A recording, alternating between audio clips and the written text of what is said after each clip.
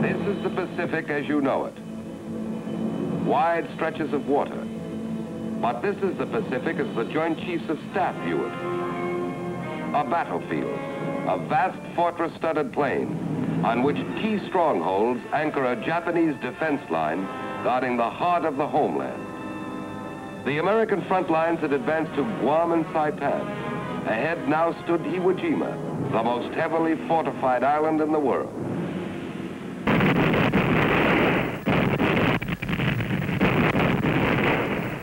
Iwo Jima was hell, out and out hell. And the desperate Japs set the price high in American shot and shell and men.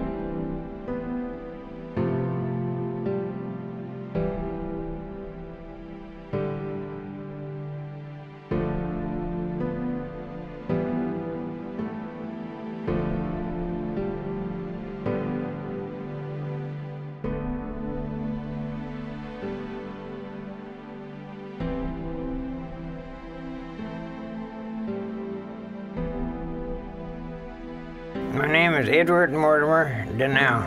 I go by Mort Denell. I was born in Minneapolis, Minnesota, January 24th, 1918. I started drawing when I was in grade school, about 8th, 9th grade. Got the pleasure of making stick men on the edge of a book and then run it off that way, made it into a movie. So that's what got me interested in drawing. Well, my parents decided to put me into an art school, and I didn't appreciate doing art. I'd rather doodle with cartoon work, which I did. I enlisted in the Marine Corps September 17th, 1943.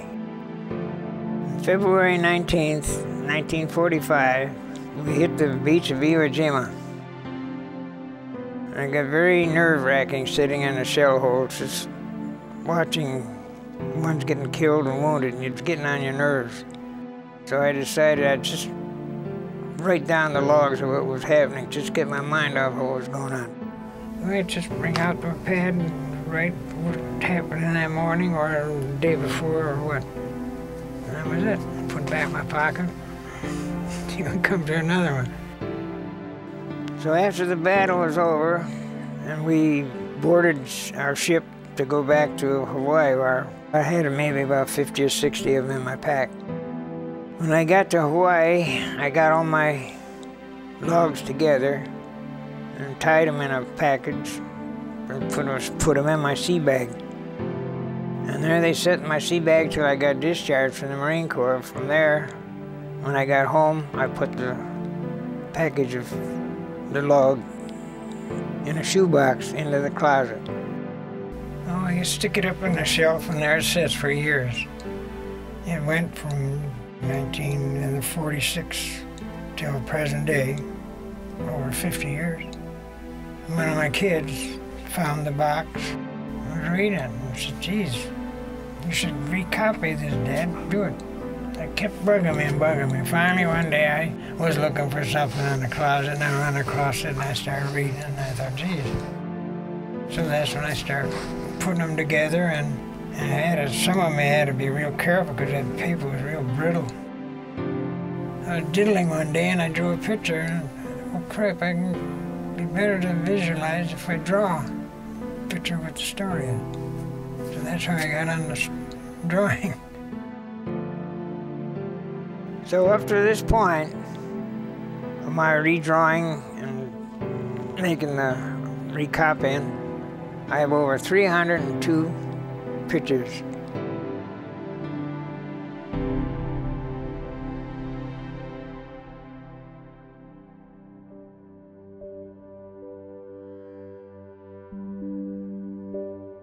I was with my friends.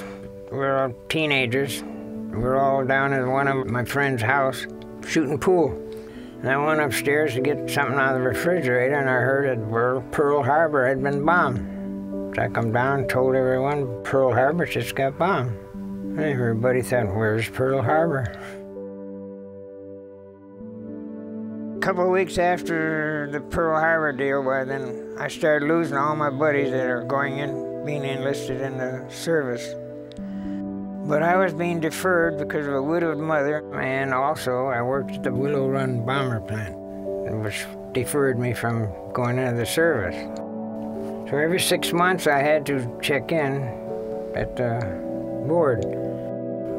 So this one time I went through the whole rigmarole, and they passed me, and I told them then that I didn't want to get deferred.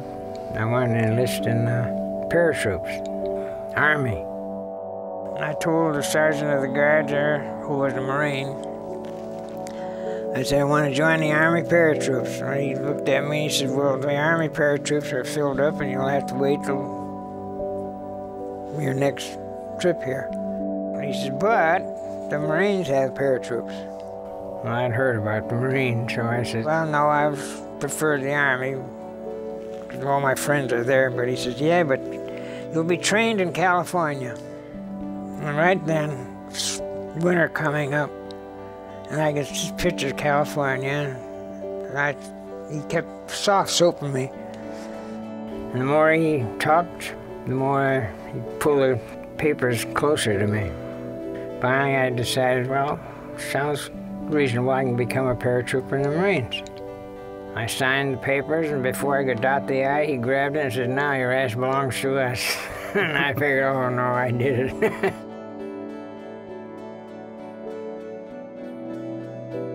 I arrived in California, just got off the train, pouring down rain, and it was supposed to be sunny California.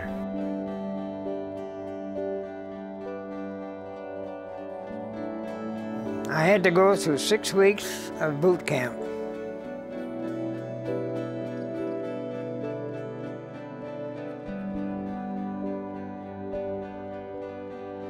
The last day of boot camp. So everybody went to a different place.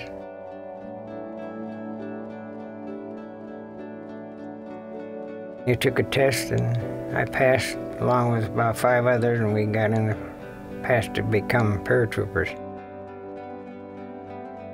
Exercise and calisthenics and running.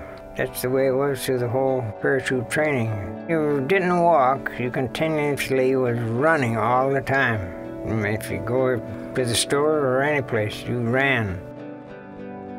Well, we know we had one more week on the towers, and then we'd make our first plane jump. We were kind of anxious waiting for that. Saipan had just been invaded by us and won the War of Saipan, so Saipan was ours. Now our next battle coming up, they have to have a new division. So it eliminated the paratroops and the Marine Raiders. And we combined together, and they sent us to Pendleton to form the 5th Division. I decided I wanted to become the machine gunner on the water-cooled Brownie. It's about a 90-pound weapon. It's usually on a machine gun cart, which made it easier to pull it back and forth. And it's water-cooled, and 500 rounds a minute. They test you on the rifle range And I passed the test to become a machine gunner, and that's what I was, a machine gunner.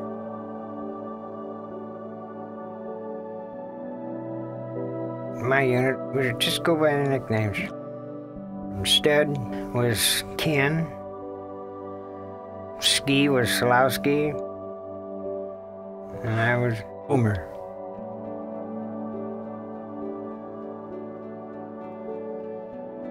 After training in Hawaii for another 12 months, we shipped out. We didn't have a clue where we were going. It was just all hearsay and scuttlebutt. Till finally, it was 3 days before that we actually knew where we were heading on. And there was a little dot on the map called Iwo. The island itself, looking on the map, looked like a big pork chop. It was small on one end and larger on the other. It was 800 miles from Katano Point to Tokyo. It was important because when the planes used to go from Saipan to bomb Tokyo, the Japs on Iwo Jima would attack our bombers as we were heading over to Japan. Going along, ships would join us. Each day would give you another ship, another ship. To finally, when we looked out, we see nothing but on the horizon was ships of all kinds. And we knew it was something big coming up.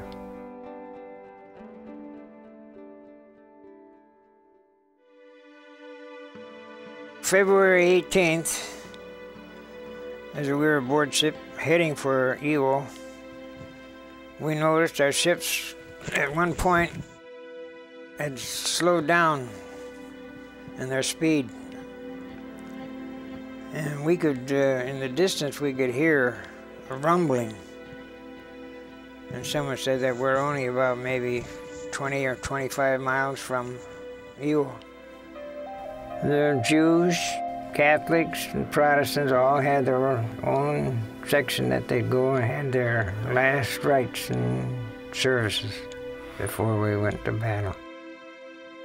We prepared all our equipment, made sure it was in working condition, well-oiled, and ready to go. And I was just getting prepared for the invasion in the morning. 4 o'clock in the morning, they woke us up, and we went down for breakfast. And they said we could order anything we wanted to eat. We'd get it. Instead of skiing us, we ordered turkey, which we got. Nice turkey legs. Instead, gee, this is the last food we're going to get like this. We might as well store up on it. And we went around to others who weren't eating their turkey. They were just sitting there staring into space, figuring what's going on, and they lost their appetites. So they gave us their turkeys, and we packed them away in wax paper, and in battle we had turkey. From there, then, we went up on deck, and I was in the third wave, so we seen the other 2 waves going. Well, there was so much dust and smoke that you could see them slowly disappearing into a cloud of smoke. There were all these airplanes dropping bombs, artillery coming off of the ships. It was one hell of a noisy place. You had to go over the side of the rail on a cargo net. And that's pretty tricky if the water is rough, because the ship is going up and down and you're trying to get down this rope ladder like net. Well, as I was going down, it was a 10-foot wave, so that means that boat was 10 feet down and then comes back up. The minute I felt it touch my feet, I did my swing that I was supposed to do, but my shovel, the handle of the shovel got caught in the net and left me hanging there when it went down. Then the ship come back up.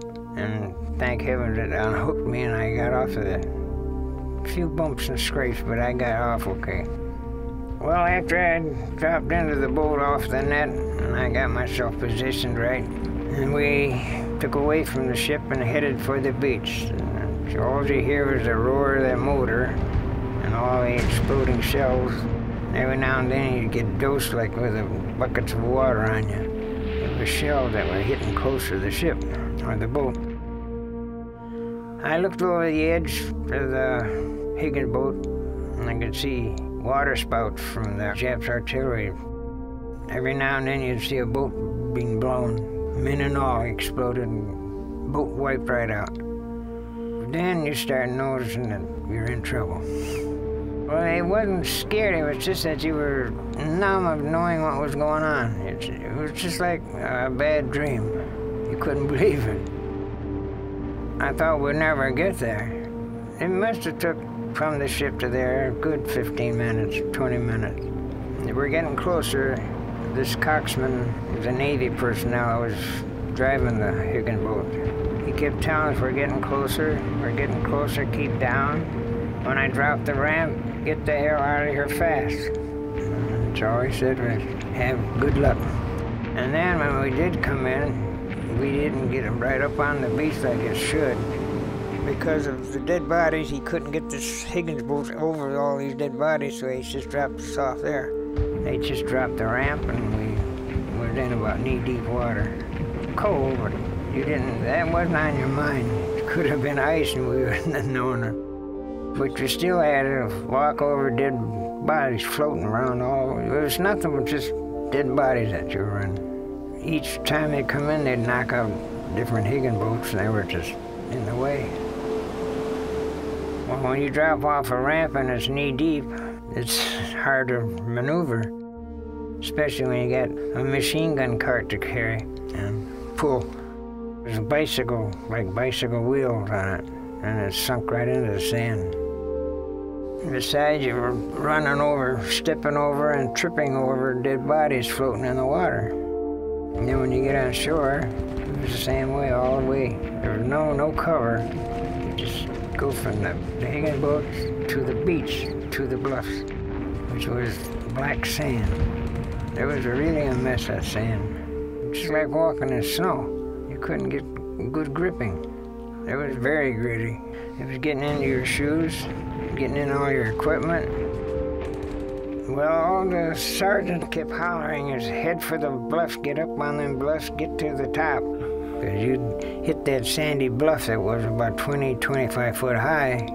You'd go up 3 feet and slide back 2 feet. And the Japs was just pouring the artillery and mortars in on us, and we're trying to get up that sand. And that's where we lost most of our men, was on the beach. I'd say it seemed like we were never going to reach the top, but when we finally got to the top, it was a relief, only just for a few minutes, because then you had ground gunfire on top as you're going in. It was worse than trying to get up the sand. They were firing from everywhere. You had machine gun, you had artillery and mortar shells dropping in all among you. And you just kept seeing guys get blown up or falling backwards. And all you see when you look back was just dead bodies in the sand and down the beach. So we had to go across the whole base of the island. All you could hear was bullets crashing and mortar shells going all around us, so it was slow moving. So it got towards evening, and we thought, my God, we got to go through a night now.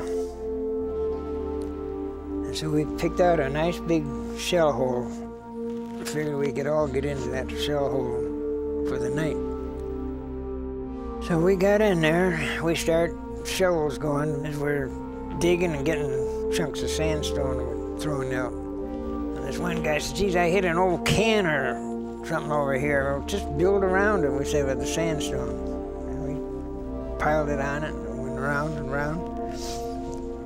The next morning we found out the tin can wasn't a tin can. It was a 16-inch artillery shell, dud, and they're very dangerous. Sometimes they'd go off with just a slight shock, and we were piling rocks on it. Well, that scared the hell out of us. We got the hell out of that hole as fast as we could without making even a vibration. So as we got out and got in the shell hole, we seen some demolition guys were told there's a shell in that hole over there, so they went over and blew it. If that thing would have went off, it would have wiped the whole 6 of us right out of that hole like it was nothing. Well, Iwo is a big volcanic island. It was formed by a volcano. But for 20 years, the Japs had been digging tunnels. The place was just a big anthill of tunnels and caves. And once we got past the bluff from hitting the beach, well, we were on level ground, we thought. And as we advanced, we'd run into this pocket of Japs, and we'd all get down fighting, and we're fighting that way. And the next moment, we know we're getting hit from behind. It's the same damn bunch of guys. We didn't know that that island was a honeycombed anthill. Just nothing but tunneled underneath us.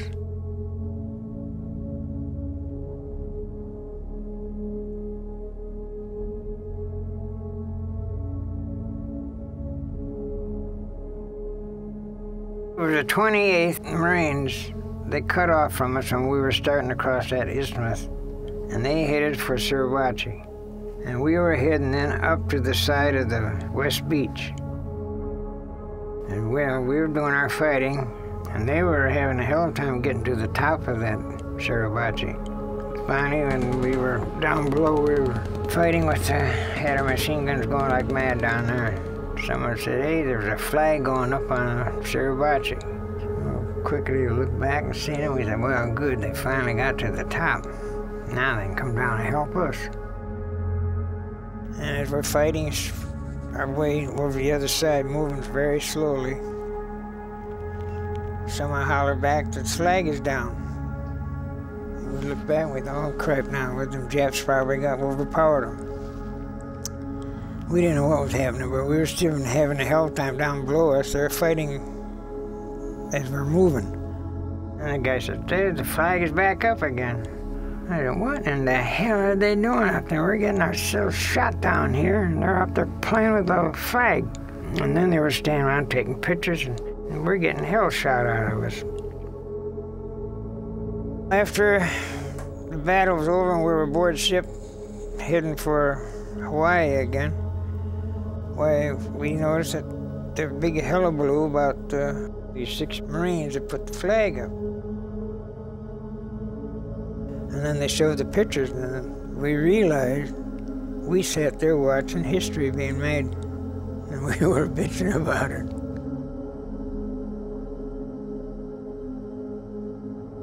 Instead of a shrapnel grenade, Japs used a concussion grenade. They'd knock you out so that you were groggy, and then they could hack you up with a samurai sword. It's more honor to kill you with a sword than it would be with a rifle. Artillery is a wicked weapon. It can explode 20 or 50, maybe 100 feet from you, and you'd get shrapnel from it. The concussion does more damage to you than the damn shell or the shrapnel. I can remember lying there on the ground. You happen to look down and see an ant going by, and you say, boy, I wish I was as small as you were right now.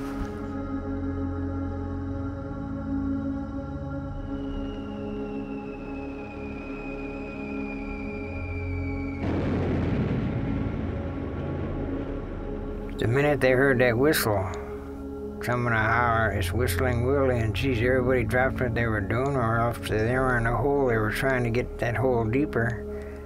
That was about the only rocket they had on that island.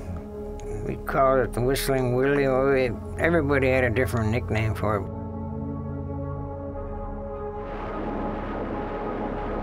Rocket trucks would come in with maybe 100, 200 rockets on them. And they'd get behind us and shoot over our heads into the Jap territory, and a lot of times, 9 out of 10, one of those rockets, or 2 of them, would land right into our lines, misfire. That would happen a lot of times, friendly fire. So we didn't like to see them behind us. All that lead and bullets going, there's always something landing next to you. You can see it kick up the ground. It's either a stray bullet or a piece of shrapnel. Well, one guy got up hollering to his guys to get out of that hole and go over to someplace else, and as his mouth was open hollering, a sniper fires, and the bullet went through both his cheeks without breaking a tooth in his mouth. We called them dimples because It left 2 big dimple marks in his face. But that's all that happened to him. He was just lucky he had his mouth open. The place was just a big anthill of tunnels and caves. Oh, you had to be on the alert at all times when you went across these mouths of caves, because you never knew when they'd come charging out at you, or else stand there and come out and shoot. If you didn't have a grenade or anything on you to toss in there, why, you ran as fast as you could across these mouth caves, because you knew there was somebody behind there with a rifle. We used to toss grenades in if it was like a big wide opening. Just toss a couple grenades and then you run across while they're shook up with that grenade sizzling in there.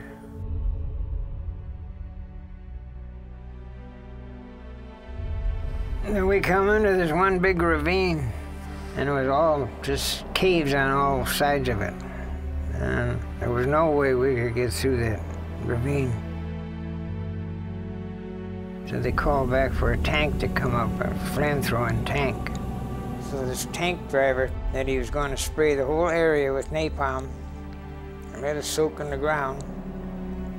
And then when he gives the signal, I had to open my machine gun open with tracer bullets. And it was just one big whoomp, and everything was on fire in there.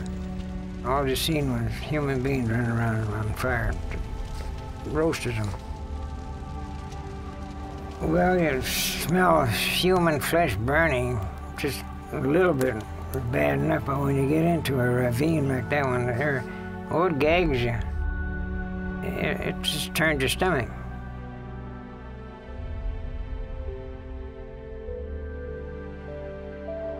A flamethrower is a great one to have come help you. And if they shoot in a cave or anything, it goes right into any crack and it soaks in. And that whole cave would explode, and then the Japs would come running out all on fire because it'd catch them. If they had bullets in their pocket as they're running, they'd be exploding and that'd fire all out.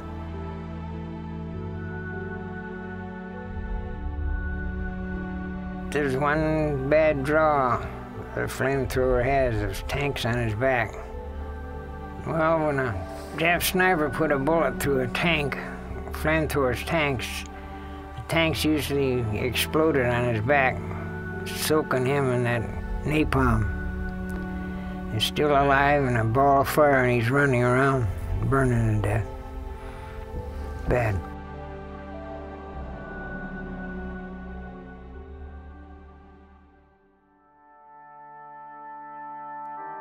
The Japs would give you a lull once in a while. They were probably figuring to build up for another attack or something. Well, I gave you time to pick up your dead. Put them in different spots, and then they'd come along and pick them up later. And it wasn't then till I ran across one of my best buddies. I wouldn't know him except for his name, A.B. Cowan. So I was one of my buddies that I was stacking on the pile to take back. Kind of took the starch out of me for the rest of the day.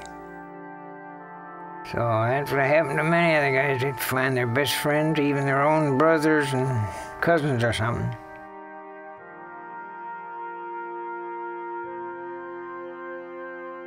As we were going from shell hole to shell hole, we noticed that the ground was getting a little warm after you're in it for a while. And it was warm. It was a volcanic sand. And you didn't sit in one position very long before it got a little too hot, so you had to keep moving. If you went down a certain depth, if you went over 6 inches, you could dig a hole and you can have a hot meal. In fact, it was kind of a joke. Well, you had a can of like Spam or something like that. A couple of guys tried it and said, hey, it is right. It cooks up a good meal now for us.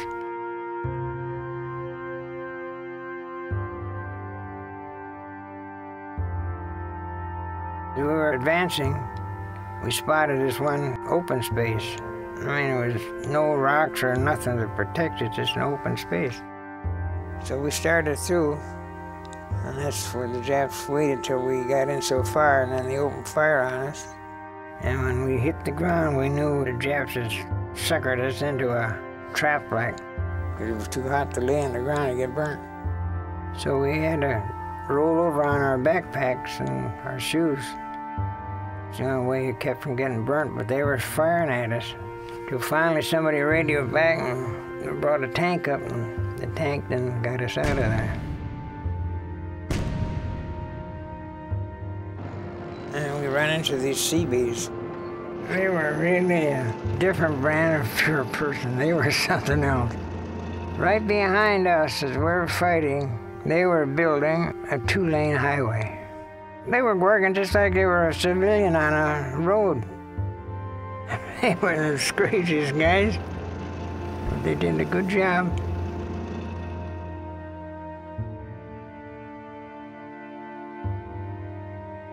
Stud and I went back and skied to get some ammo, and on our way back we ran into some Spam that was in the CP, so we each grabbed a can of Spam.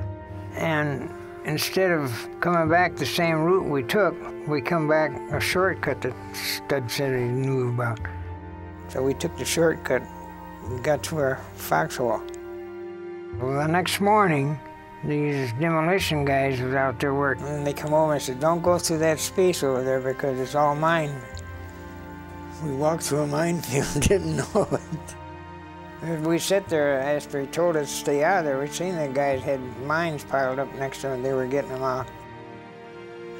Just luckily we didn't hit a mine. We were sitting in this one area. This guy come running to get out of the sniper's lane. He jumps in our foxhole, and all of a sudden one of the guys looked down and went, "Your foot." The guy looked, he didn't even know it. He'd lost his foot and he'd been running on just a step.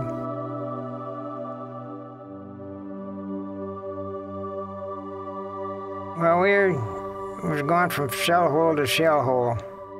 And the Japs used to line each shell hole with mines, because they knew we always were jumping into them for protection.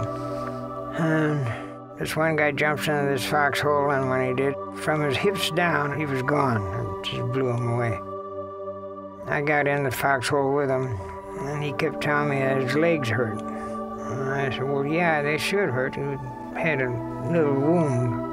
And then he was satisfied with that, but he lasted maybe 5-10 minutes.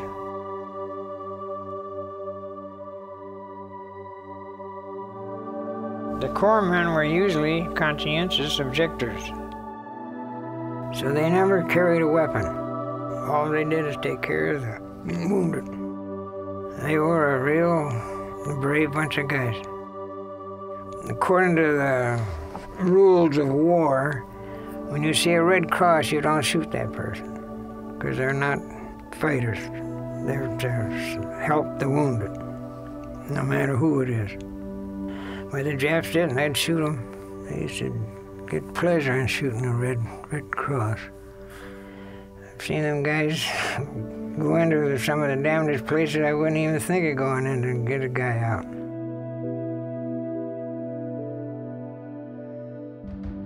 With all the manpower and all that shelling going on, and all that shrapnel and lead flying through the air, the battlefield is nothing but just parts of bodies. Name it, it's there. Feet, hands, inwards. You see that every day.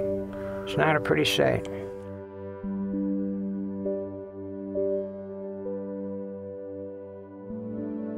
I was coming to a sniper lane. And those sniper lanes are a distance of maybe 20 or 30 feet you have to go across. And the sniper has that set up, and he can pick you off real easy. Ski and Stud had already been across, and they were behind a big boulder. They were hollering for me to come next. And I started off running.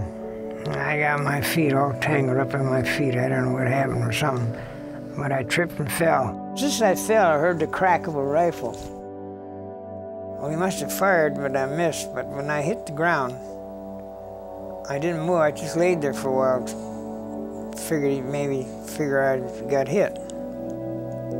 And I figured I slowly was getting my hands underneath me so I could push up and run. And just as I pushed up to run, he fired, and the bullet hit the dirt, kicked it all up in my face, and I couldn't see. I had sand in my eyes. And I'm running, but I don't know where I'm going. And instead of skier hollering, I'm going by their voice. They were hollering, "Keep going, you're going to be right by a boulder. Keep running, you're going to hit a boulder, you're going to hit a boulder." Well, I hit it all right, my shins.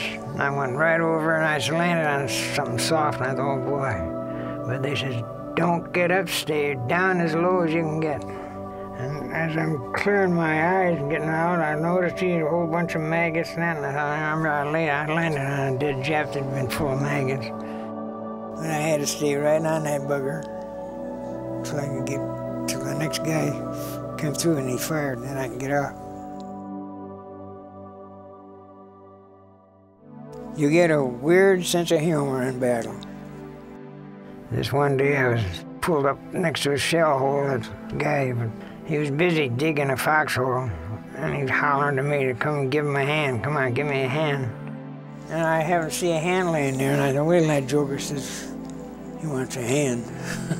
So he says, "Come on, give us a hand." I said, "What do you want, right or left?" He says, "Don't be funny, give me a hand." I said, "Well, here you go." And he got out of that hole, wouldn't go back in it again.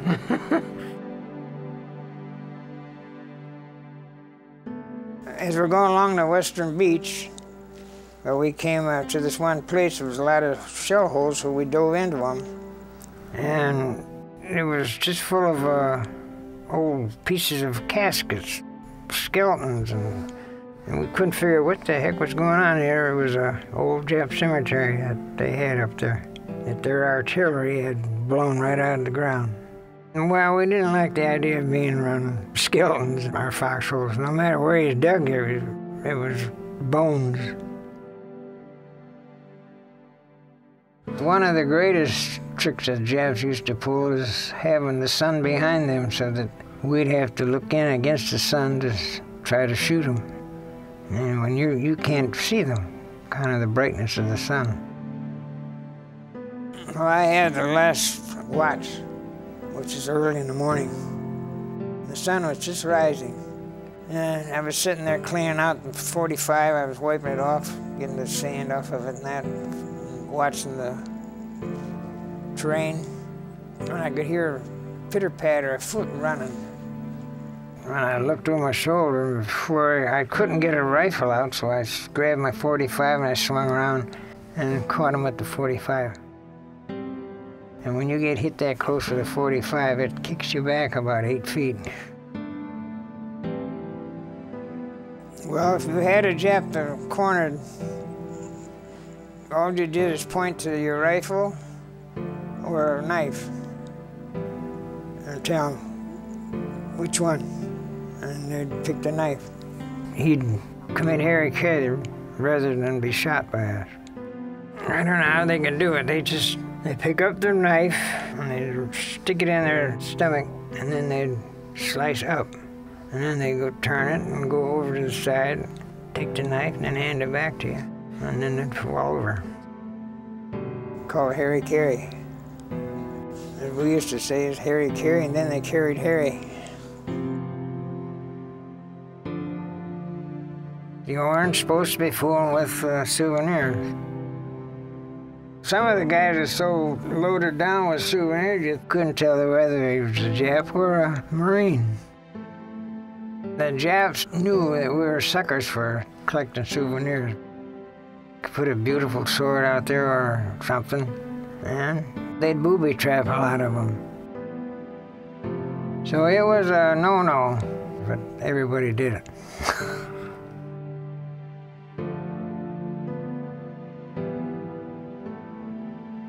Well, we were in that hot volcanic area with the ground being hot.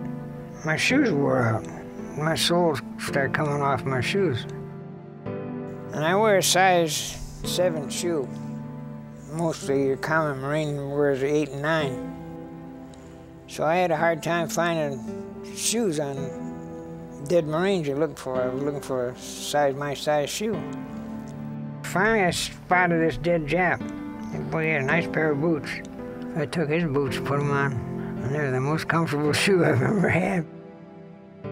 So as I was wearing them, we came to this one section where we had to go up this hill and go around, and there was honeycombed with cave entrances. And I was in the lead, so these guys kept saying, "Go ahead, keep going, there's fresh Jap tracks here. You must be up ahead someplace, let's follow them." And I kept saying, "There's no Jap prints." And they said, "Yeah, keep going." They kept pushing me. I said, "There's no prints up here." I was making the prints of the Jap shoes I had on.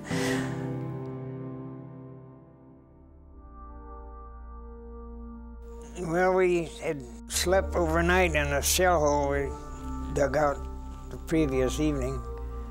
And we had just got these new recruits in that replaced the ones that we lost. And I reached in my backpack and I still had a can of Spam. So I figured, well, I might as well eat breakfast now and get it over with. So just as I was getting ready to open the can of Spam and the orders came down the line where to move out.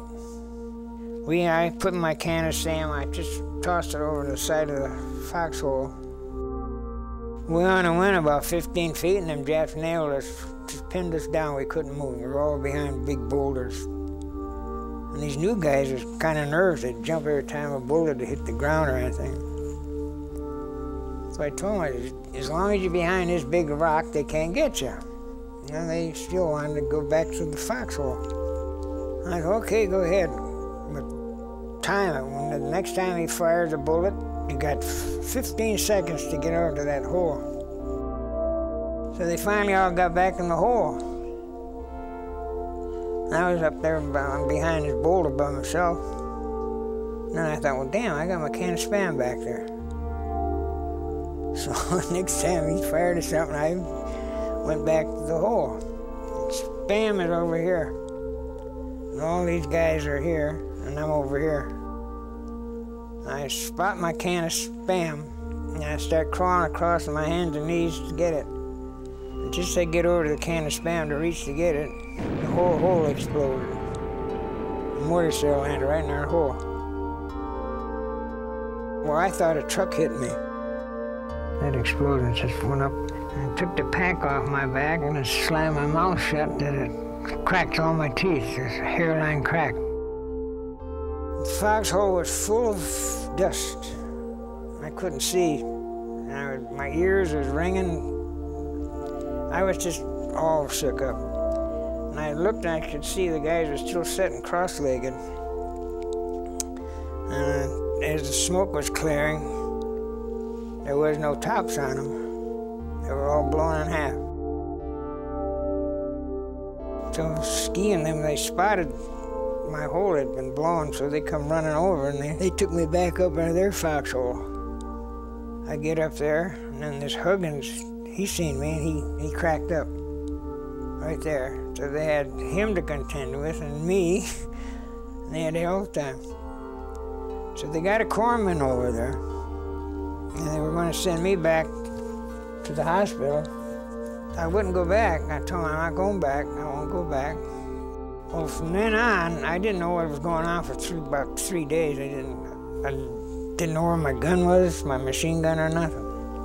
And then finally I could start hearing, and I got my gun back from one of the guys. I was back in business again.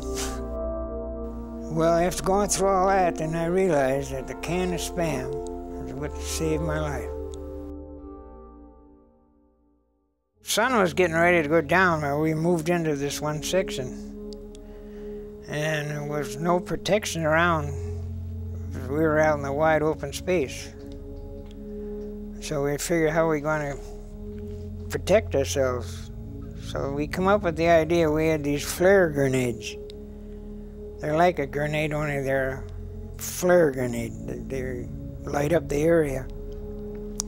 So we figured we'd hook them up with a string we had, and all around the hole, around the perimeter of the hole, Anybody that tripped that spring, why, it'd light up everything, and we could see who was sneaking up on us. We got all set up right in about midnight. All of a sudden, pooey, the damn thing goes off. And we think it's Jap hose, and we were getting ready to shoot, and here's one of our clumsy-footed Marines come stumbling in there and set the thing off. Left us out there like sitting ducks. They stayed lit for a good 20 minutes. The Japs, I don't know what they were figuring what we were trying to do, but they didn't fire at us. You don't get much sleep in battle. You can just be going to sleep and now you're bang, something's happening and you gotta go with it. It depends on how busy the Japs kept us going. If they kept us busy all night, well, then the next day you were groggy.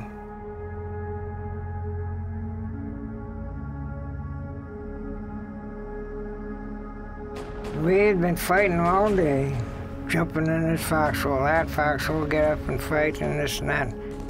Well, as we came into this area, we said this would be the spot, so the rest of the guys started digging.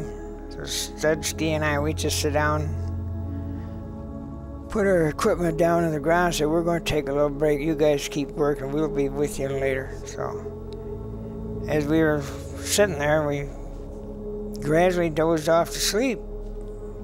And the other guys just left us sit up there. Come night, and we were still sound asleep. The next morning, as we woke up, and there was some dead Japs laying around. There was excitement all around, and everybody asked, "Where were you?" We said, "We fell asleep." And they said, "My God." That's when the lieutenant come up, and he says, "The Japs snuck in last night and bayoneted all these different guys, and you're on top of the ground." He said, "Boy, you guys got a good guardian angel." They figured we were dead, I guess.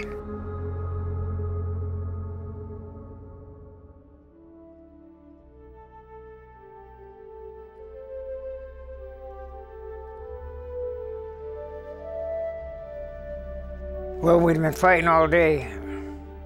We ended up in a big shell hole, which we formed into a foxhole, and we could see Katana Point was only maybe a half a mile from us. So this lieutenant come by and dropped in our foxhole with us and told us there's our objective sitting right up there in front of us. It's a half a mile. And he says, tomorrow we're going to make our final push. When we take that point tomorrow, the battle will be over.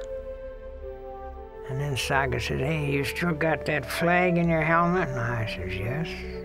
I bought it at some drugstore or something. It was only about 1.5 feet by 2. He said, well, it would look nice sitting up on top of Katana Point there. I said, hey, you're right. I said, oh, tomorrow when we take it, we'll hang it up there. He said, no. He said, we're going to do it today. I said, well, that's Jap territory out there. I said, don't worry about the Jap territory. We're going to take that tomorrow, and the Japs know it, so they won't be around. That's what you think. We argued for a good half hour back and forth. We're going to do it. I'm not going to do it. You're going to do it? No, we ain't going to do it. So finally I said, okay, we'll go. I'll go with you. So we take off our packs, picked up a couple of carbines, him and I had one, and we took clips, and we took off. So I told Stud and Skid to keep an eye on it in case something happened. You guys are on the ball with that machine gun. So Socket and I, we make it all the way to the base of the Katana Point. And we start up. Well, we started to walking up into the path, a real narrow path, only a single file you could go. I didn't like the idea of it because we had to go past these cave openings. And you never knew when it'd be. It's Jap probably hidden in the darn thing, and you're on the edge of a path. So I said, let's, instead of going on the path, we crawl up the side up to the top. So we did. Well, we finally reached the top, and it's all bombed out up there. It's got rocks all over the place and tree parts, and just sit back and catch our breath. rest a bit. I crawl on my hands and knees over to the side of the top. And while the lieutenant was going on his hands and knees looking for a stick or a pole to put the flag on. So I looked down and there's a ship down there, an old ship rusting out on the beach. It was bombed or torpedoed, whatever. And there's Japs running all around the beach down there. Meantime, Socket is putting together 2 sticks making a flagpole out of some wire he found. And then we took the little flag out of my helmet, took the shoelace out of my shoe and tied the little flag to the pole. We couldn't dig in the ground because of the hardness of it. It was sandstone. So we pick up all these little pieces of rock and we build a parapet around it and put the pole in the base. And we get the flag is flying, it's up there solid. Socket is laying back and he said, you know, looking up at that one, right about now, we should do or say something, shouldn't we? I said, yeah, I'm going to say one thing, let's get the hell off of here. So we got off, went back down, got back down the ravine, and we get going, and I was all tense all the time, wondering what's going to happen next. And just as I start relaxing, a voice bellowed out, halt. Scared the hell out of me. And it was a Marine sitting in among the rocks. I asked him, what in the hell are you guys doing in there? We said, we just put that flag up there. And he looked up and he, oh, didn't even see it. Finally, we asked him, where's the 26th Marines, if you knew? And he said, yeah, they're right down there a few hundred yards. We found our gang of guys, made it back to the foxhole safe.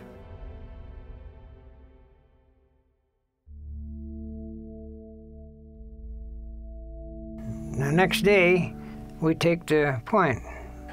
And when we got into that battle, I kept telling the guys, I said, how in the hell did we get through yesterday without seeing a Jap? And today, my God, it's all nothing but Japs out there. I began to get a creepy feeling, what the hell did we do such a stupid trick?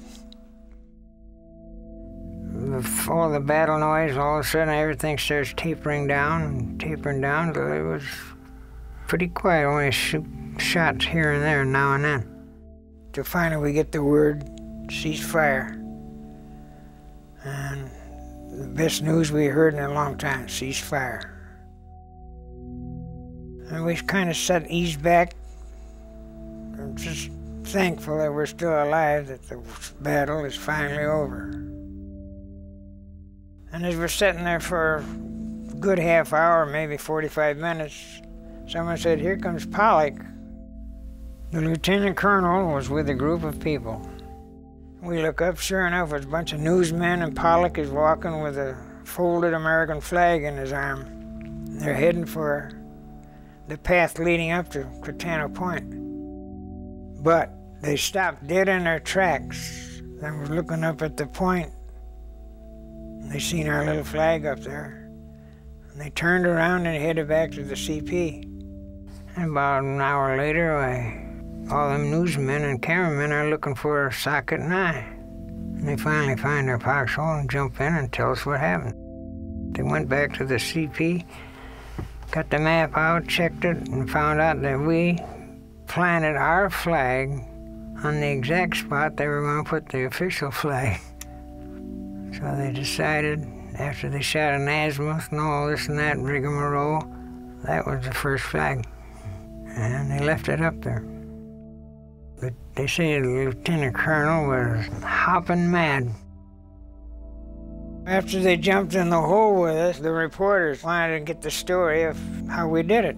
Every time they'd ask a question, I'd give them the answer, they'd give their version of it. That's the way they wrote it. And they asked me where'd they get the flag. I told them, oh, I bought it at a drugstore. Oh, no, you brought that flag all the way from home for the purpose, you know. And I said, well, I bought it. No, you brought it from home. Well, after they got our story, they said that they wanted us to go back up on top of the point to take pictures. They took 16mm movies of it. They took still shots. They kept horsing around. I said, this is not a picnic up here. There are snipers down there and they'll pick you off. The one photographer was on top there, and all of a sudden you hear, "Toom!"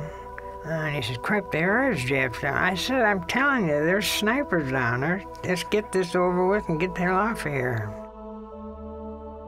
On Liberty in Hawaii, I stopped in a USO place. There was an Army magazine, the Yank, and there was an article in there about Iwo Jima, and it was about Socket and I planting the flag on Katano Point. Well, it was something else, because they put their own wording in the write-up. To a volley of sniper fire, there was only one shot fired. Later on, after the reporters left, we seen a group of soldiers coming in. And it was U.S. Army. We couldn't figure out what was going on. It was Army boys marching in the area. And then our sergeant come up and told us they would start packing up, we're leaving. The Army's gonna do the mop-up job. We formed a line of two, bid the Army goodbye, and we took off down to the 5-mile hike we had ahead of us, back to the main CP. As we were aboard the ship, the next morning, radio news come in from the island that the ones that come to replace us up at Katano Point, they got pretty lax, thought it was a picnic ground, I guess, and the Japs come in at night and damn near wiped them out. What was left of the Japs? Well, the total of Japs was on the island was 27,000. And we got the word that they took only 1,000 prisoners. Stud, Ski, and I was only 3 that stayed together from the beginning of the paratroops. Most of the Marines lost some of their whole squads of machine gunners. We lost 1 man out of our squad. Well, we hiked the 5 miles, arrived at the CP, and the CBs had made a beautiful outfit of hot showers for us. We took our hot showers, was issued all new clothes. After we were issued our new clothes, we were told we could go over to the cemetery and browse around for an hour or so, look for our fallen buddies. They were still working on the cemetery. It kind of tore your morale down to find some that we didn't know were killed. And they stuck us on ships and shipped us out of there, just that fast. On the same day. So aboard ship and over leaving, well, you kind of looked over and thought about leaving all your buddies under those white crosses.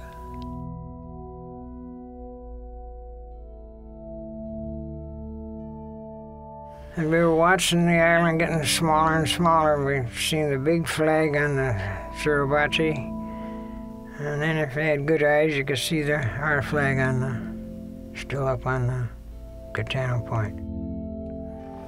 And the island got smaller and smaller, and that was it.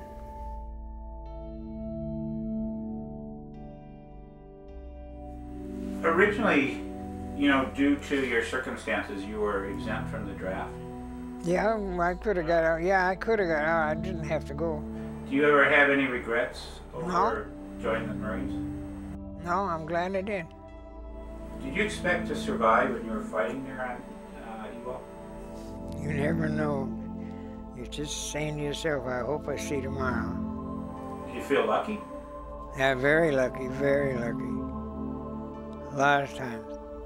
Did you ever wonder why you survived? Yes, I've asked that question I don't know how many times. How many of your friends are still alive?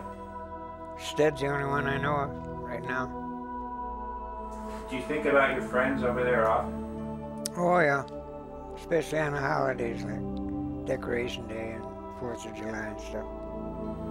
Do you feel like after having survived this, you've done anything that you would call heroic? Well, I did my job, and that's what it was, my job, and I did it.